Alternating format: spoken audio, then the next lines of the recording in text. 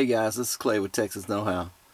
Today I'm going to modify my Cruiser again, and I'm going to install a factory CDL switch. This is a center differential lock switch, and basically it's a real factory. When I got this thing online from somebody who was wanting to sell it, and they just basically cut their harness, so I'm going to have to, my harness should plug in right here where this plug is, but he actually sent part of his wiring harness and everything. I think he was parting the truck out.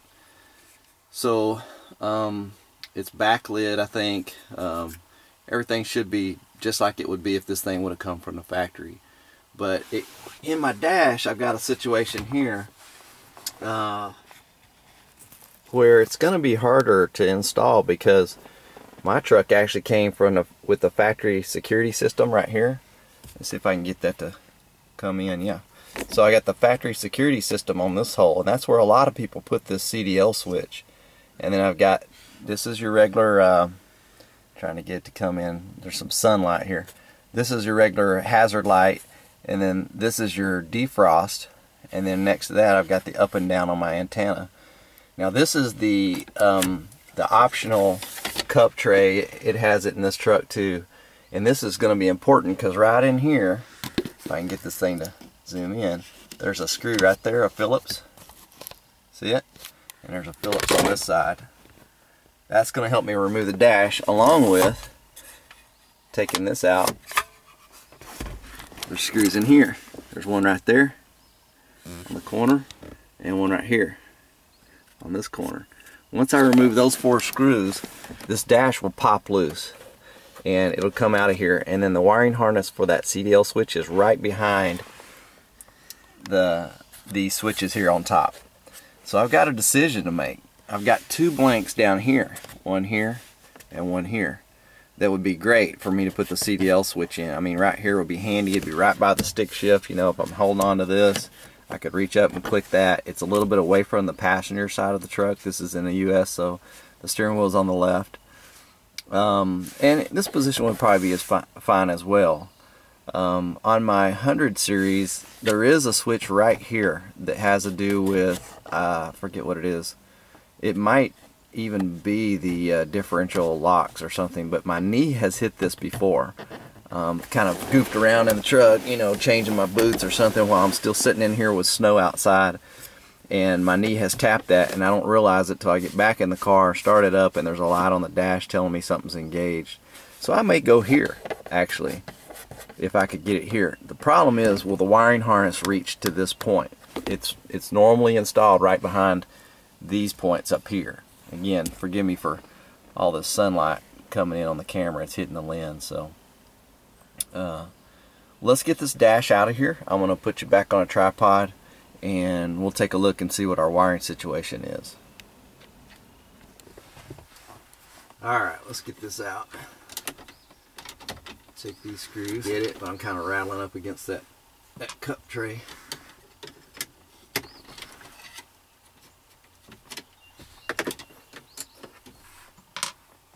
Okay, that lets this come out. So there's your cup holder all the way extended right there.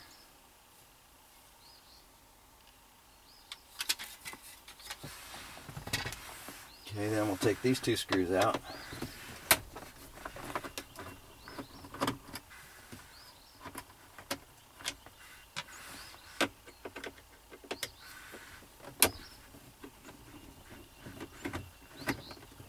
I can feel the bezel getting looser now. The other thing is I'm going to put the key in and actually move my stick shift back to the low position, and then I'll have to shut the door because it's going to stay, the key won't come out. But let's see what happens now when I pull on this to get this bezel off. From what I understand, it will pop off. I've never done this. There, it's coming from the bottom. It's got one more in here. There it goes. Alright.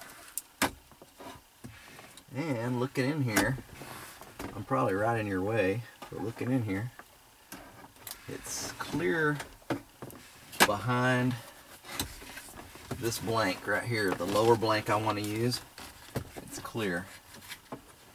There's a good amount of space in there. The security blank would easily move down. It's got lots of slack if I wanted to do that. In fact, I could move it down into one of these. I think I may do that. Now it doesn't show, see that little blank just came out that easy. It doesn't show as good down there, but you know, I think it's fine. If anybody looks in here at night and they see a flashing red light, they'll probably steer clear of the vehicle, because this thing will start honking its horn. My security system works fine, that's for sure. Now getting these little tabs on this is a little bit hard to get that to come out. Maybe could use a flat blade. Work on it out here, because I've probably got to get it out of the way anyway to find those wiring harness. I'm looking for that CDL wiring harness. Ah, it's taped right here. I'm going to take you off the tripod and show you this. I'm going to take you off. Alright, here's my dash out. I'm bringing you up close. When you look in here, do you see that? There's this wire right here. It was coming forward on this side right there, and they just folded it back, and it's taped against the big harness with this piece of foam on it to kind of keep it from rattling and to kind of keep a good grip. And I've heard everybody describe it this way. Let's see, it's right there. It's kind of taped on. There's nothing on the back side of that when I feel back there. So I'm going to cut this little black band right here and bring this forward.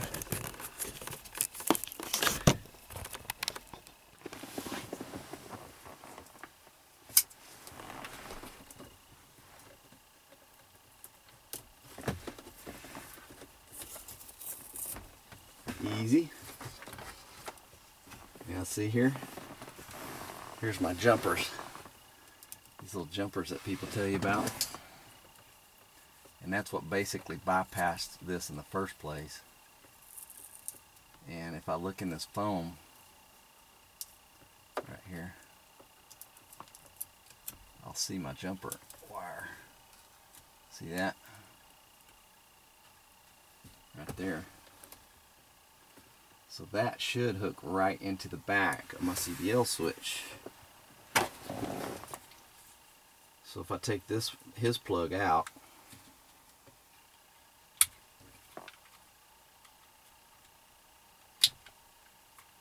backside back here.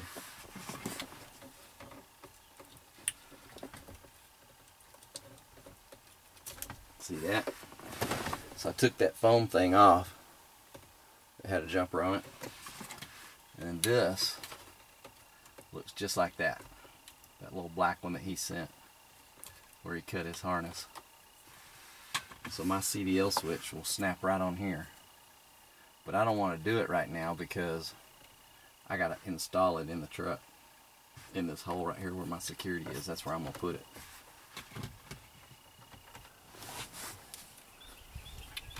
Okay, what I did here was, this wasn't coming out very easy, this little security, factory security thing.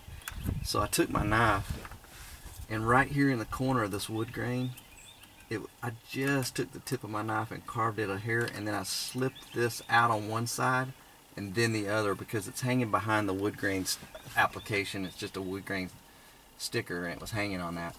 Now I'm just going to go back here and unhook these. Alright, I grabbed a little screwdriver. This way you can kind of get under here and push that little tab down and then work it.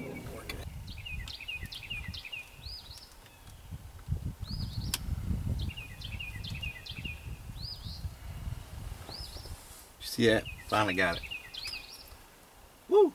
So it's got like a little thing that hangs right there. It's just really tough. Alright, so there's our white one. The way I finally got it was just prying in here and doing that. Pry in here and lift up. Got it. Bring my wires out through this hole. I'm reinstalling down here. beside my heat. Pop that back in. Need to put a little bit more spring tension on these. Pull out a little bit. It's not very strong in there. Pop it in. Got it. And I'm going to bring these wires back down. There's a hole in the back of the dash I'm going to come out of that's a little bit more appropriate for these wires down here. So I'm going to bring this through a little bit different hole down here. One that is low. And then I'm going to hook it up underneath here. Blue to blue, white to white. You see how easy that popped out when I hit it from the back, so we're going to have to be careful.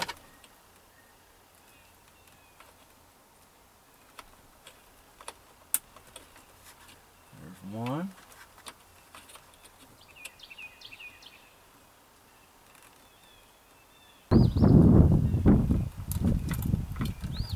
Make sure it's in all the way.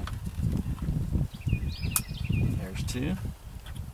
Kind of wrap that sticky foam back around them.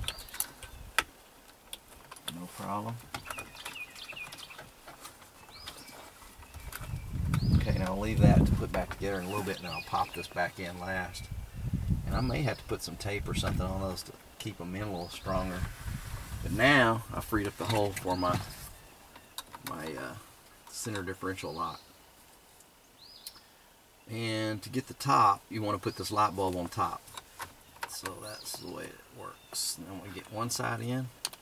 Hopefully pass this dang bezel. If not, I may have to trim it just a little bit on the corners to get it to pop in there past that. Because this application of this sticker right here, I hate to pull it off. I'd have to glue it all back on. But it ain't going to come out of here real easy. So I may have to round off those corners a little bit to get that to slip in there. It's kind of sad because I didn't want to do that. I kind of wanted this just to go down in there. Let's see if I can get it to squeeze by. It's kind of squeezing in there now on that side. I got that side. It's a little bit harder to get in. There it goes. So now, see, I got to squeeze in. Didn't have to round it at all. So that's working. And then now, all I gotta do is slide this connector back in here. Alright, done. So then what I'm gonna do is put this bezel back up in here, and I'm gonna look back for these wires for the security system and make sure they're out of the way. In fact, I may just keep them kind of all forward. Pop this back into place. There's that, there's that. These wires feel safe. So get this put back in, pop them in. And there you go. Reverse the screws, put those back in. Got two right here and two behind here, and put it all back together. And there's your center differential lock now. So if you ever lose your front drive shaft out on the trail, or you're working on your front drive shaft and you still want to drive somewhere, lock this. Your rear drive shaft will propel you fine. Otherwise, they kind of slip on each other, and you'd kind of sit here and not really make any gear traction, I guess is the best way to say it. Alright, I got y'all off the tripod.